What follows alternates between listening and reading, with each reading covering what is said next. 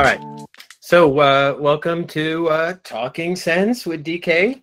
If you didn't know, I'm DK, David Keil. So yeah, we're gonna talk. I'm gonna talk for probably around 30 minutes. That's my aim, 30 to 45. And you know, from a technical point of view, feel free to use the chat window. There's also you know, if you've got a question you want to add, you can throw it in there, or a comment. I don't know that I'll be able to, depending on how many comments end up in there, whether or not I'll be able to see them all or get to all of them. There is the ability to raise your hand digitally, which if you have a specific question, you can do that. I'll try to answer questions at the end. So also, you might want to write down the question you were thinking at the time. It's also possible that I answer it. So we're going to talk about alignment. And you know, I think this kicked off because it's, you know, I don't know that it's alignment. It's the verbal cues that we use to create certain alignments. And there's just been some things that have been bugging me. So I thought I'd basically rant on them for a little bit. You know, it's one of these things where I try to be as in the middle as possible. There's always good reason to. It's not like I'm just going to sit here and beat up on alignment. Alignment is important. I get that. It's where we've kind of gone off into this place where we start to believe that alignment is, I don't know, stretching it really far, magical in some way, or that it's going to prevent all types of things from happening. And, you know, I understand we're all wanting to be cautious with our students. We don't want to create problems for students. And if anything, we're trying to help them alleviate problems. And there are definitely instances where alignment can help these things. So that all said, the big point is that this is person specific often. So we're not, all of those things are true. That's fine. I'm talking about the general stuff. So before I do that, I do want to let you know, I'm doing a, where is it?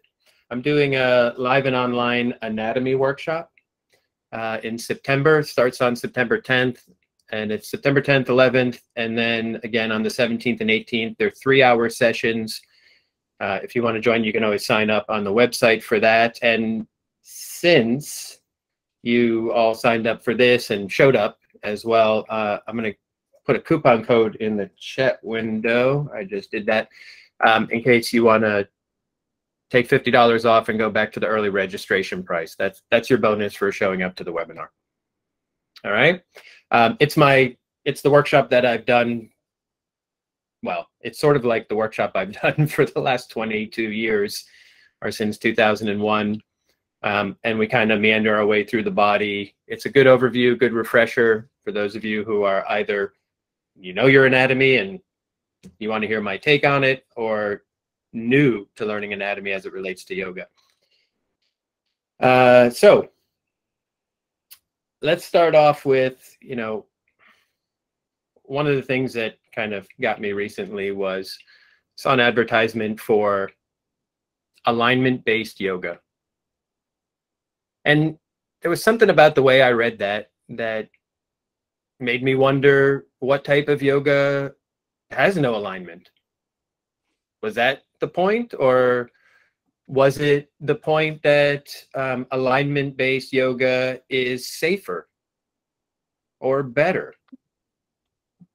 You know, honestly, I don't know what the intention was, and I don't know why I took any type of personal offense to those words being put together by themselves. There's nothing wrong with that.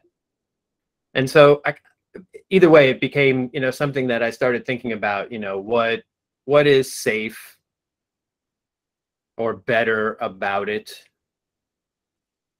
Is alignment safer just by the fact that you're in alignment? And just to be clear, whose alignment?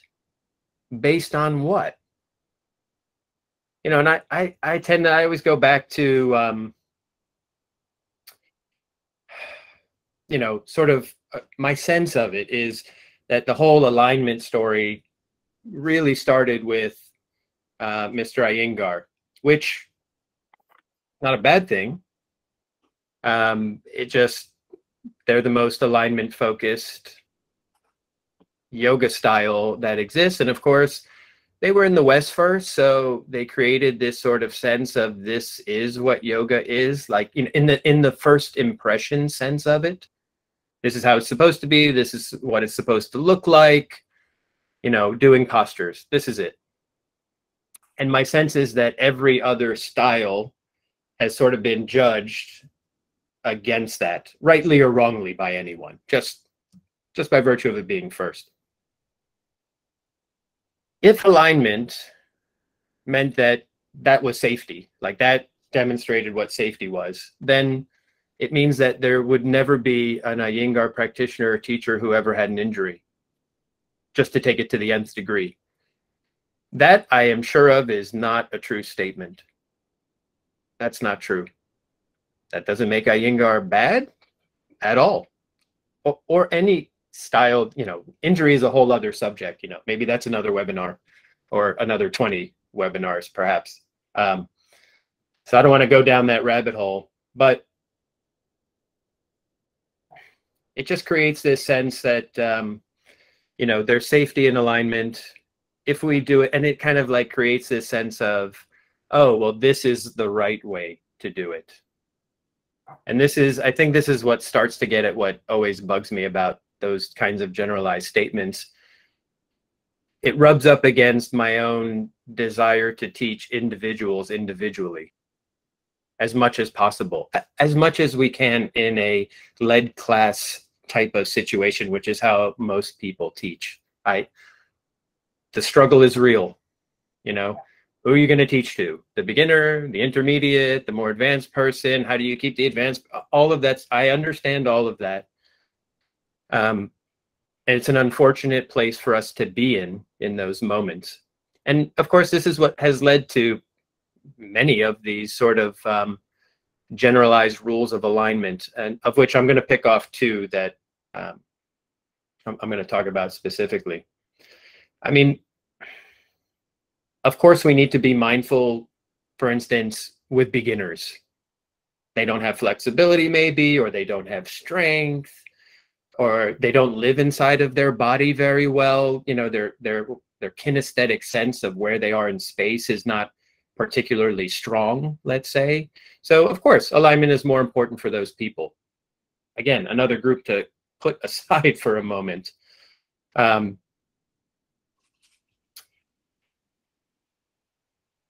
Just last week, I was teaching, and a student had one of these life form yoga mats, which I happen to think are very good yoga mats.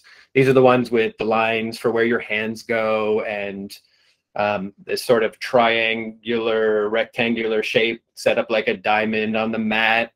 And she was a relatively new practitioner, relatively new. She knew what she was doing, but not a fully integrated sort of practice. I don't know how else to say that. And what I realized she was doing was she was constantly moving everything around so that it would be on a line, which arguably is not, it's not a horrible idea, I guess, to try to use that as a guide, but like she was doing it literally. I'm not saying that's the intention of life form yoga mats, but in my mind, it was creating this idea in her mind, or it had been transplanted, or whatever it was, that if you put your hands in this place, you're doing it correctly. And back to this sort of black and white, right and wrong version of how yoga is supposed to be done. And it reminded me, I mean, of course, in an idealized world, we all have a right side and a left side that are in total balance, the top half, the lower half, arm lengths are equal, pelvis, all of that stuff is perfect. And therefore, we're all in perfect alignment. But almost none of us live in that place because we've been alive and we've had injuries, or, you know, genetic things, or who knows, whatever it is that has caused what I refer to as my converging histories in my book. And just watching her do this, it reminded me of the student I had many years ago, who in downward facing dog, one of her feet was, a good 2 to 3 inches forward of the other one. And I had left it alone for a while. I thought, oh, maybe it's time to start nudging this back. I've been a body worker for many years. I've made the mistake of fixing things too quickly. So we just started moving her foot back over the course of a 5-day practice week. And by the end of day 2, her back had gone out. And she ascribed that to us changing the feet. Sounds reasonable. I can't say 100% if that was the reason or not, but there definitely seemed to be some type of connection with that. So sometimes it is better to leave things out of our idealized version of alignment and observe the person's actual alignment or way in which they are in their body, and then slowly move towards something. And maybe even better is ask the question, why? Why is this the way that it is? Is it something that I can change or should change? Is it going to be to their benefit to change it? It's an open question. These are much harder questions to be asking, and especially in a large group of people. And these would be for students that for some time, of course. So just coming back to alignment, why is it that some people can do alignment and other people struggle to be in that, whatever that alignment is that you're teaching? And of course, this comes back to things I've mentioned already, the function of the tissues and the joints, as well as I mentioned, their sort of kinesthetic intelligence. Like, how it is. You say, step your right foot back, and people step their left foot back. And there's some people have this like disconnect on stuff like that, especially in the beginning. I've kind of identified 4 basic elements that kind of get mixed together in order to create what we refer to as alignment. One is safety. We're trying to create some sense of safety, meaning not letting somebody put their body in a position where they are overstressing something. Number 2 is intention, meaning you're trying to create a particular situation, a sensation maybe, or even emphasizing something. You also have the practitioner's body. As I just mentioned, this has to do with their ability, their skill level, their kinesthetic sense, or history of injuries, stuff like that. And then finally, the 4th thing is the system or style. And systems and styles have sometimes differing opinions on what a triangle looks like, or how you're supposed to set up your feet, or what the right degree or angle of your foot should be. So those are the 4 things: safety, intention, the practitioner's body, the system or style of yoga that you're doing. All are, in a sense, converging together to create your sense of what the alignment is supposed to be, or why you're choosing to do it. I'm not going to limit it to these 4 things. These are 4 things that came up in my mind relatively simply and somewhat quickly. So there's 2 examples of verbal cues that I want to kind of, I don't know, push back on a little bit, or just get you to think about a little differently. The first one is the tucking of the pelvis. Whether this is in, like, most commonly in chair pose or Utkatasana. It's not limited to that posture, but this whole idea of tucking the pelvis is one that I want to talk about. And the other one, briefly, is knee over ankle, which is, both of these are very popular verbal cues, and I don't know, alignment cues, if you will. So let's talk about these. So I'm asking this rhetorically, but feel free to throw something in the chat. Why are we telling people to tuck their pelvis, or the other version of this is to tuck your tailbone?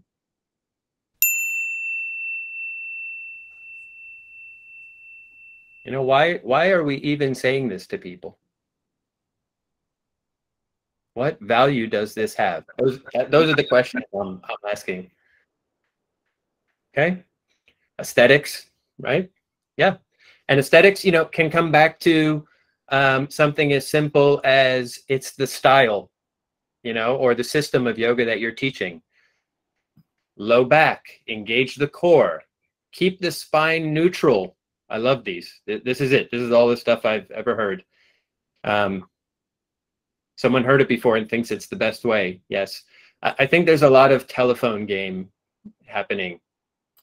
Move out from too much anterior tilt. Okay. All of these, what I wrote was, I've heard release the lower back, or the other version is to make sure that someone's not overdoing the arch in their lower back. And I'll just, this is me trying to make sense of stuff. Does that mean that we shouldn't do back bends then? Up dog is out. You do the arch in your back to the maximum amount at that point, right? So I'll just point out, I know you know this already, but I'm going to say it to you anyway. The lower back is designed to have a curve in it. Yes, how much is where you could get specific with this. Certainly if somebody has a very strong, naturally has a very strong lower dodic curve in their lumbar spine, then arguably they would have to undo some of this in a movement where when you squat, your butt naturally sticks out and you arch your back. That is normal function. That's supposed to happen. That's how our bodies function. So the question is, arguably, how much do we want to take out? Somebody wrote up here, Tadasana alignment. That's back to a neutral place. But I regularly come across people who are beyond neutral and have tucked their pelvis so far that, and somebody argued for, strengthening the core. That's another webinar by itself, the word core. And then I'll just point this out. Let me grab the spine real quick. Right. So even this spine, it's plastic, so I can make it have as much or a little curve as I want. The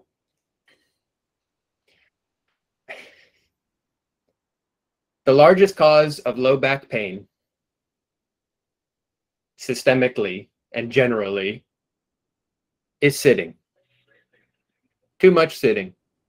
And what happens when we sit for long periods of time, as the average person does on an average day, sitting in the cars or sitting on the train to go to work. At work, what do? We sit at the desk. The average person, right? Most people are doing that.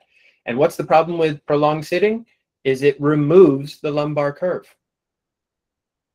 Most people don't sit on the front of their sit bones. They sit right on them, or dare I say, even on the back of them. And what happens over time when you do this? You shorten the front. Okay, to be fair, we're talking about, I'm not saying that if you get somebody to tuck their pelvis, you're going to cause their disc to blow out. I'm not saying that. It's the long-term doing of the sitting, the day after day, the year after year. That buildup is what starts to compress the front of the spine, and then the discs naturally are going to start to get pushed backwards or out to the side. Right? We just take that in for a moment. Arguably, I can make an argument that every time we get somebody to do this to their pelvis, you're adding to this common pattern of shortness in the front of the abdomen. Now, you could arguably say, well, that strengthens their abdomen. And that may or may not be good for somebody who has disc problems. In fact, I'd say if they already have disc problems, it's probably not good for them. Most people with disc problems, there's always exceptions. Most people with disc problems prefer to be in back bending type positions. That's most of them. Okay. So I guess I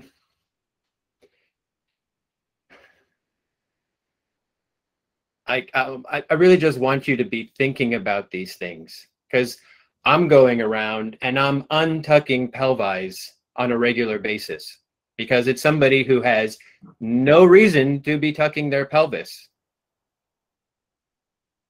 And I know we might say it in a lead class generally just to help that one person in the room who maybe has too strong of a curve. And if they did, they'd probably complain to you because it hurts their back when they do that posture. It might be as simple as us choosing to change our words or add in a few words. If you feel compression in your lower back, then, tuck your pelvis a little bit and see if that undoes it. Rather than just tuck your pelvis. That's what we do. All right. Let's talk about the second one now. The knee over ankle story. It has a lot of pieces to it.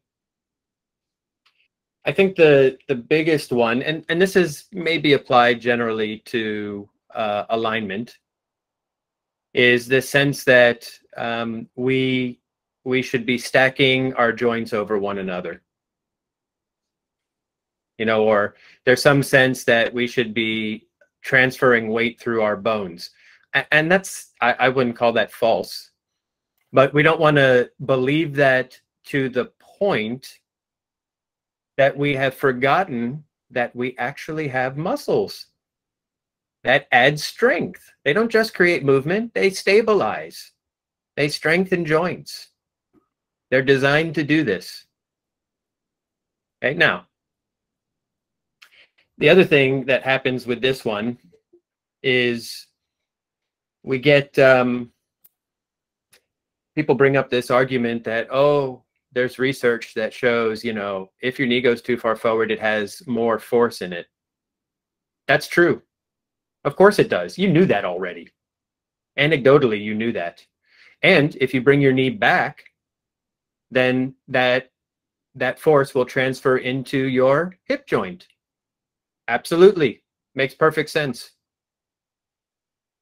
There's nothing wrong with any of that.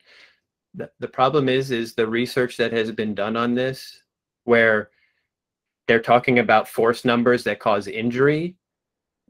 They're usually doing the research on people who are lifting weight and squatting with that weight on their shoulders. This is not a one-to-one comparison with somebody being in warrior. It's just not. But, we can be more nuanced about this verbal cue. Total beginner doesn't have strength. You could, if their knee goes out beyond their ankle and past their toes, that could be very stressful to their knee joint. But an advanced person or somebody with a lot more strength doing it in exactly the same way might be able to be there for 15 minutes. So it's not that the knee over the ankle is the magic place to be. Like, if we go back through and we think of those 4 elements, safety. So the beginner, from a safety point of view, sure, it makes sense not to let them go too far past their ankle. That makes sense. But as an intention, and this is how it came up, somebody had asked me about a particular teacher who was encouraging their advanced students to take their knee past their ankle. And of course, it brushes up against one's first impression, which is never take your knee past your ankle. So then they email me to ask me what their teacher meant and why they are saying what they're saying. So those emails the reply always starts with, why don't you ask them? But since you asked me, you can make an argument as an intention to increase strength in the quadriceps. If that's something you've recognized that somebody needs, you have a good reason for it, taking the knee past the ankle will encourage more strength from the quadriceps. But not sticking to it because we believe that that is the safe place. not just saying it because that's how everybody should be. And I mean, I'd like to think that everybody gets into the nuance with their students at some point along the journey. I don't typically see that when I ask people, because I often ask people the why of what they're doing. Why are you doing what you're doing? Well, that's what I was told. Okay. But why did they tell you that? Because I'm that kind of person. I kind of want to know why. I want to know why if you're going to tell me to do it. And if I'm going to tell somebody to do it, I'm going to have a why. Doesn't mean it's a why forever. Doesn't mean somebody has to do it forever. Unfortunately, students just, they take that on. They own some responsibility in this as well. You know, they take the one thing they hear and that's it for the rest of their life. That's the thing that they're going to do. You know, that is a factor as well. So I want you to kind of just think about what you're saying and why you're saying it, especially when it comes to these general rules that we just keep repeating as teachers. Does it have value for this person? If you can do that with a group of students, that is. Okay. All right, let me see, anybody questions or comments not in the chat room? We'll spend about 5 minutes handling some of that stuff. And if not,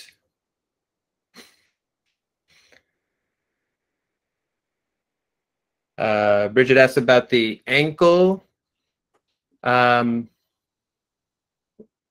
you be more specific, Bridget, wherever you are?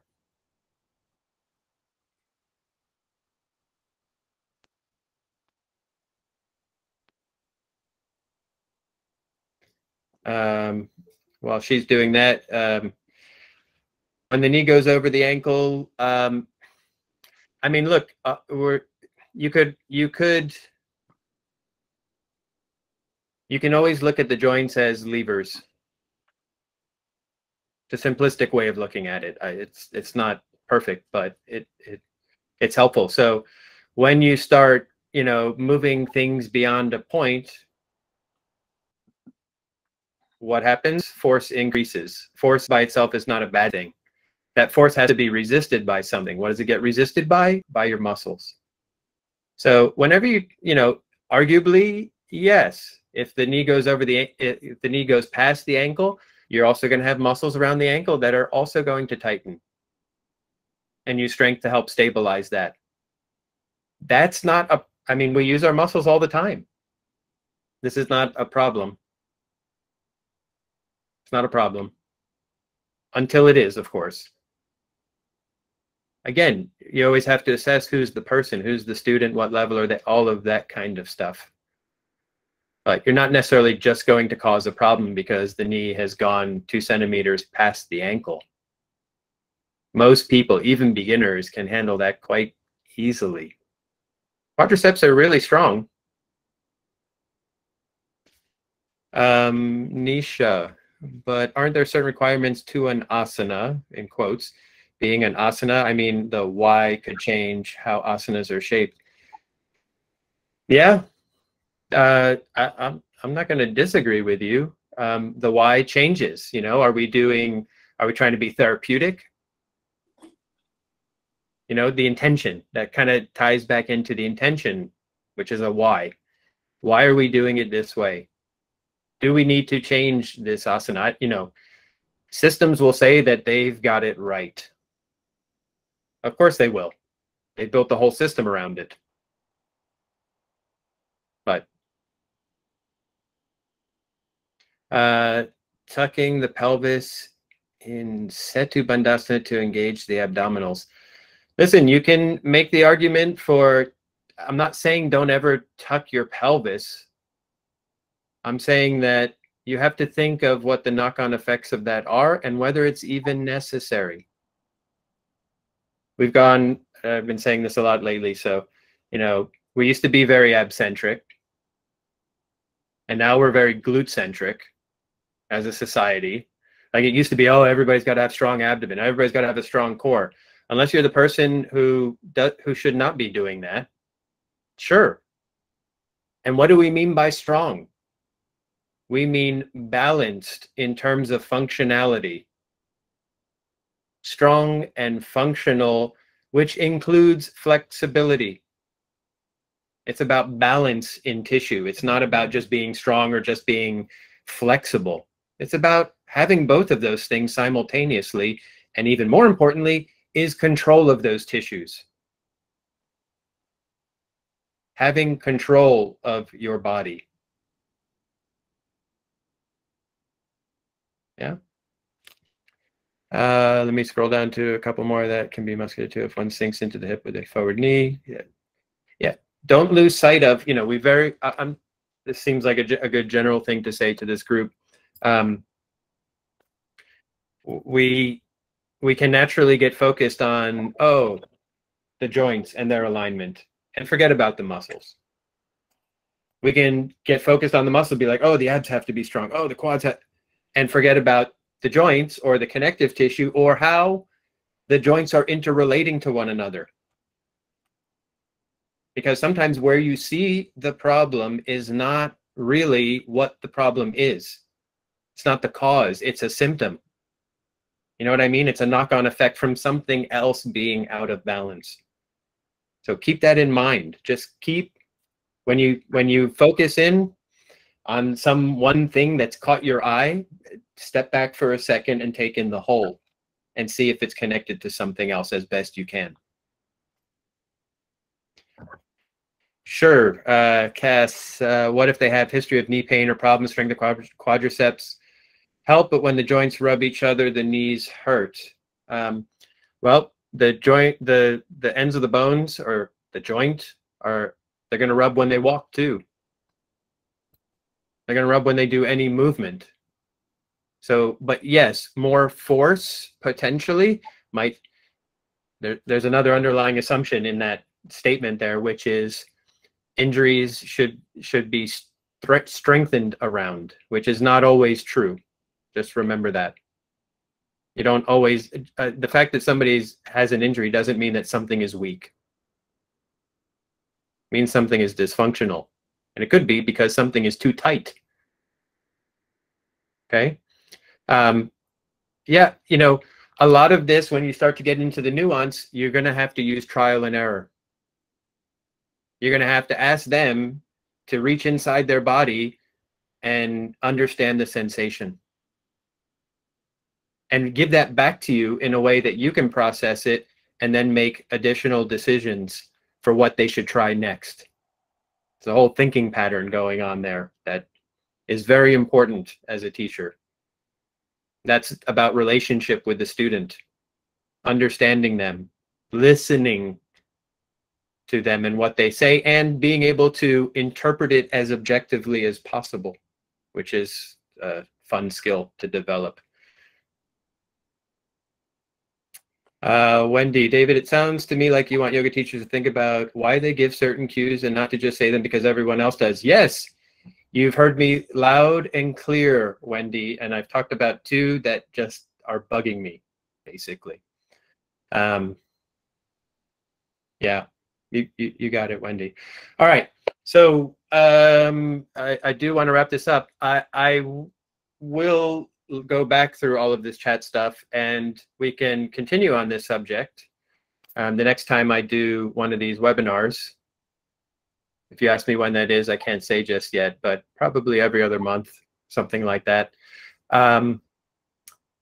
We can either dig into more of these two, but I'll also ask if you have one of these type of things, like an alignment thing or a verbal cue thing that bugs you or you don't understand or whatever, drop it in the chat and that way it'll be there. I'll get to see it and I'll make sure to add that onto the next webinar.